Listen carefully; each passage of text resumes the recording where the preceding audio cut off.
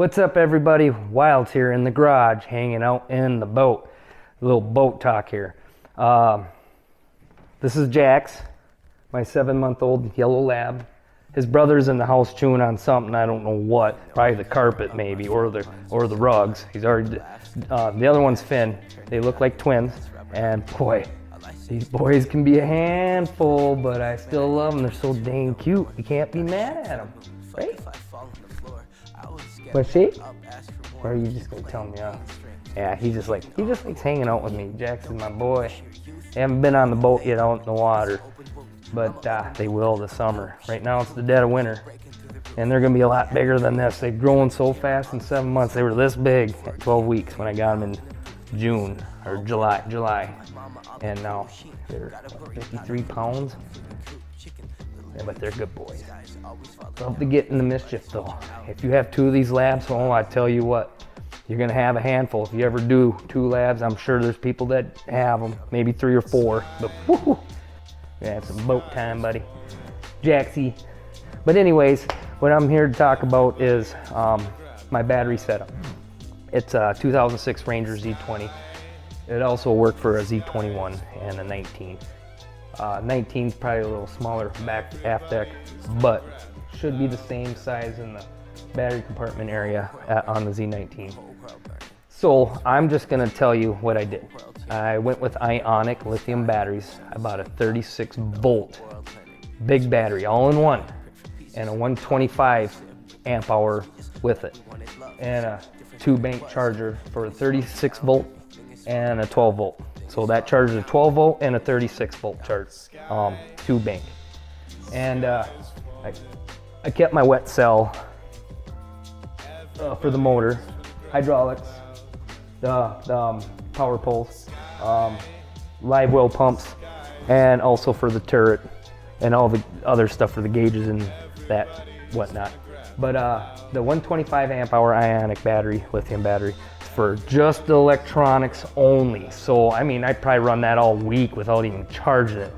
And I don't know, I haven't tested it yet. I just got those batteries this winter. The price was right, that's why I did it. Better than what I looked at previously about a year ago. It was a lot more. I got them a little bit less.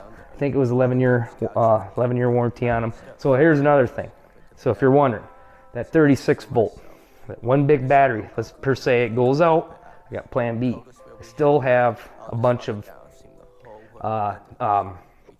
wet cells. So that ghost up there, I can set it up for 24 volts. I can just throw 2 24 series batteries back there for a while. For the meantime, if something were to happen to that 36 volt Ionic battery, which I'm very confident that I won't have a problem with it. So I'm ready for that. So I'll just show you what it looks like in the back of this boat here and how I set it up. It was a tight fit, got it to work, or fit in this little tiny little hole back here. And as you can see, there it is. Look how tight that is. I wish I had a little more light. Look, if I get down there, it's pretty tight. And then I have the 125 over there.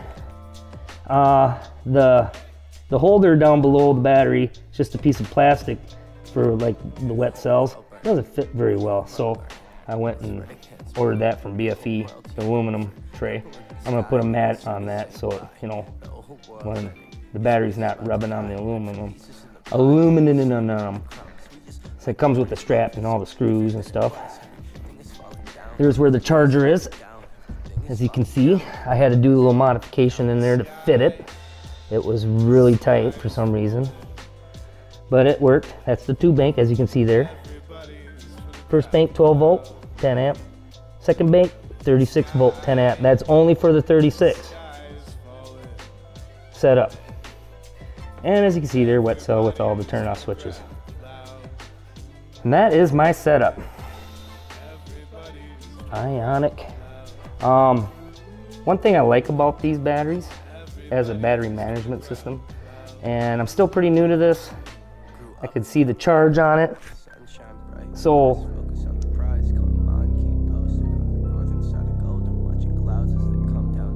there you have it, right there. Real tight fit. But it, you know, I lighten it up quite a bit.